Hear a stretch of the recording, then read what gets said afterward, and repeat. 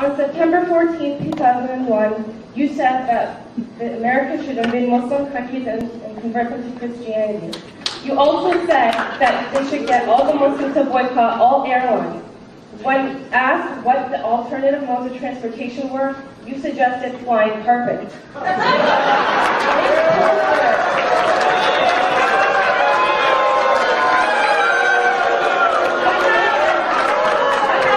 Hang on, she's reading my lines. Go on. Question. First of all, as a 17-year-old student of this university, Muslim, should I be converted to Christianity?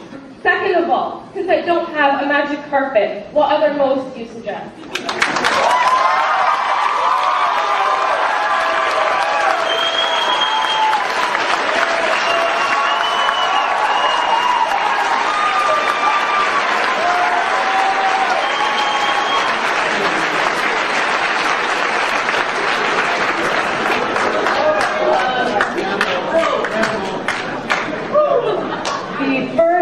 You dropped a line from the first quote. It was invade their countries, kill their leaders, and convert them to Christianity.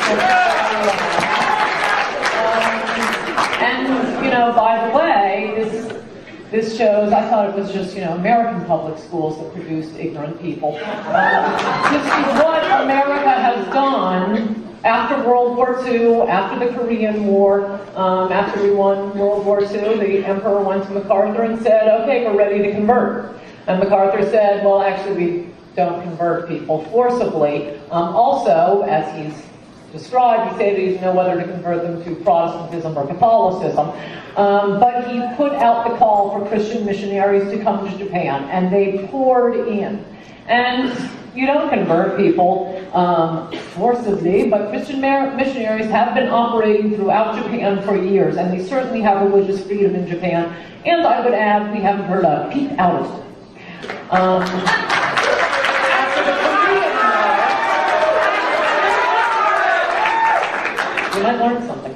After the Korean War, this exact same thing happened. A call was put out for Christian missionaries to go into South Korea. The Christian missionaries poured in, and it is one of the greatest success stories of Christianity. You'll see, at least on American college campuses, what mode of transportation? Take a camel.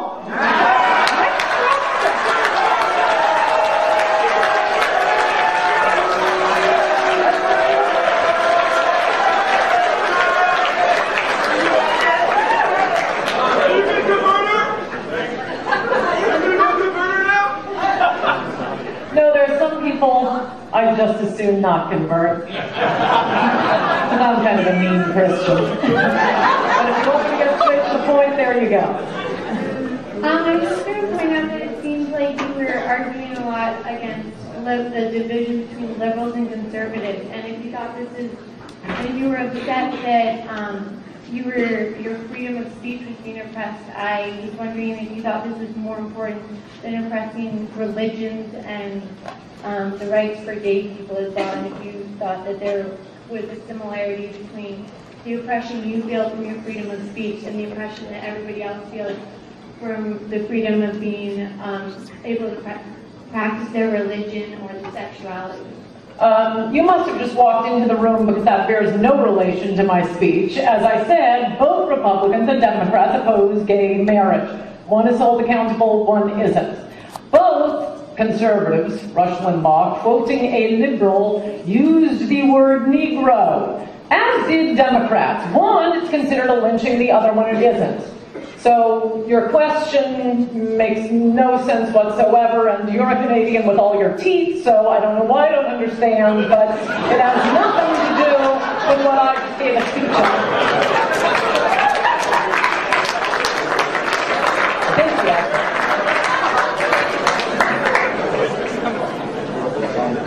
I just have a really quick question. First is, who do you think was the greatest inventor of the 20th century? And the follow-up question after that. I'm sorry, did I just go on to argue smarter than a fifth grader? We're taking questions on the speech tonight, young man. President Obama last week, this is concerning Israel, he gave Israel an ultimatum because they were having some construction in East Jerusalem where there was a whole Palestine incident.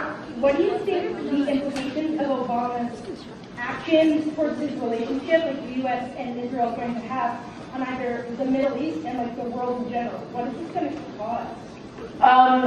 As I've been telling people, watching Obama handling foreign policy, I now remember from when I was a little girl what that look on my father's face was throughout the Carter administration. I think it's going to be very, very bad. I mean, it's interesting that liberals understand how fear and intimidation, they use that method against conservatives. They won't use it against our enemies. No, they expect, Obama to just go over to the Muslim world and they'll all get tingles up their legs, the way TV hosts in America do, and he'll just be so charming. Well, no, it doesn't work like that. And you want to bring peace. Look, I think the simplest way to put this is you cannot force people to like you. You can force people to fear and respect you. And he just thinks that, well, what the media keeps telling him, he is so cool when he smokes.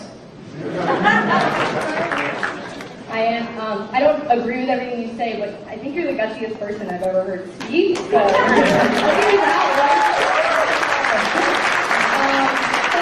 A question about the political spectrum. I don't consider myself somebody who's left-wing or right-wing. I like to remain neutral a little bit as much as possible. My friend Michael Stone down in the front row actually sent me an email today compared to an amoeba and called me a little leftist. That's okay. We're friends. I just wanted to know, in terms of, you've been doing a lot of criticizing, you've been criticized a lot yourself, and you've taken it, and I give you props for that as well, but I'm wondering what you would consider to be kind of an ideal society. I know we can't talk in terms of, a golden age where everything's nice and pretty and stuff like that, but you've talked a lot about how people are criticized and how people throw criticisms around. So in terms of free speech, what's your ideal society for both ends of the spectrum?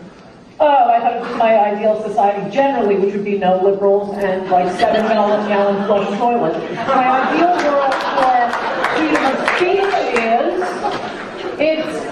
it's freedom of speech. Is you can say anything and let the winners and losers, let them, I promise you people are smart enough to figure out the Holocaust deniers haven't developed much of a following in America. And yet they have full freedom of speech in America. And I mean, it allows people to understand error and to do thinking for themselves. It's part of living in a free society. I would limit it to speech, however, and not to nudie dancing and whether or not the strippers have to wear pasties as the Supreme Court has entered into.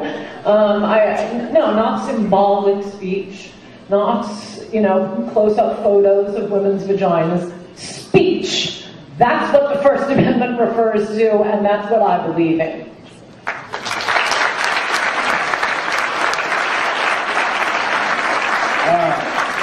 First off, I love everything you have to say. Honestly, Ann, you kick fucking ass.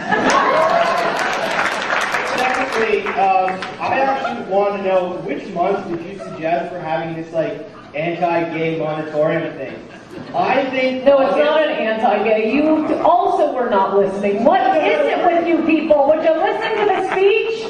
It's a moratorium on talking about all things gay. Then you can resume your frenzy. Next question. Hey, how's it going? Okay, so a few things. I'm a proud secular progressive, and I just wanted to say that there's an impression being given tonight that conservatives own free speech. As a secular progressive with many friends, I can tell you that I don't have a single friend among this group that would not defend your right to speak, even if we disagree with you. And I supported Angela Vaughn throughout. So that was my first point. Second off is one of incomplete information. I hope you sweep the nation. The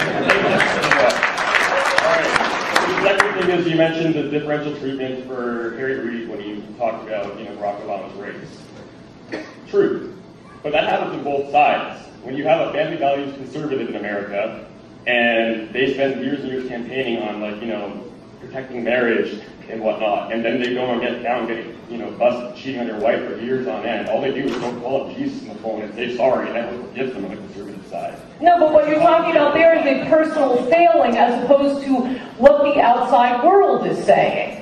I promise you, no one says when a conservative Christian Republican gets caught having an affair, oh, it's okay, we know what's in his heart. Other people don't say that. We're talking about the reaction of the world to words that are said by the same people. You're bringing up a personal failing, and I can promise you, I'm not saying I can see what's in their hearts. I'm saying let's get rid of him. And that's usually what happens in districts where Republicans could be elected in the first place. Historically, when they get caught cheating on their wives, they're out. By the way, historically, Democrats are not out. So even Republicans are holding their own people to the standard they are espousing. Hi, I'm kind of like Coulter. I might disagree with some of what you have to say, but I defend to the death your right to say it. But at the same time, in reference to what you said to that Muslim girl up there, I guess my question would be, why do you have to be such a bitch about it?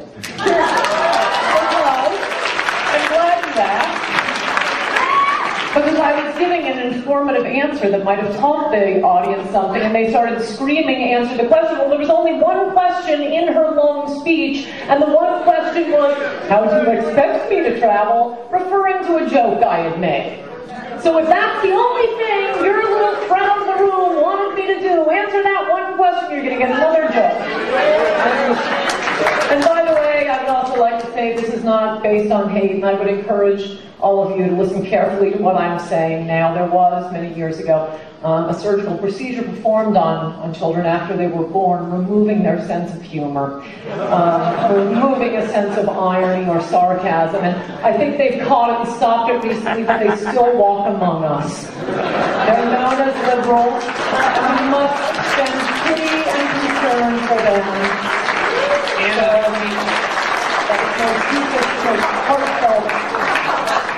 How many more questions? Pardon? How many more questions? Well, we do have a dinner appointment. Why don't we wrap it up at 2? We'll take one from each side. So make it good. Okay, my question has to do earlier with what you're talking about and the way that you say liberals have this way of saying, oh, it's similar to, same as, right? So, and I totally agree with you about the fact that I actually think Obama has done a decent job, but I agree absolutely that the media has done a horrible job on reporting on him.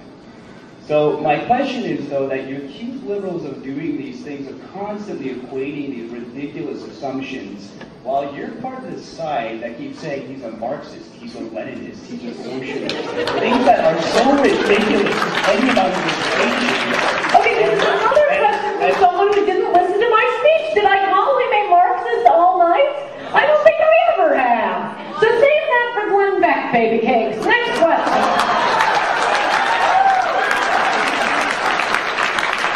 Hi, my name's Neil. I was hoping to tease out the difference between free speech and hate speech. So my question... Free speech on what? Free speech and hate speech. I want to kind of tease out the difference. So my question is, your kid comes home from school one day, and she says that the teacher has... No, I don't think there is a difference. You're starting on a line that makes no sense. What's the difference in a beagle and a dog?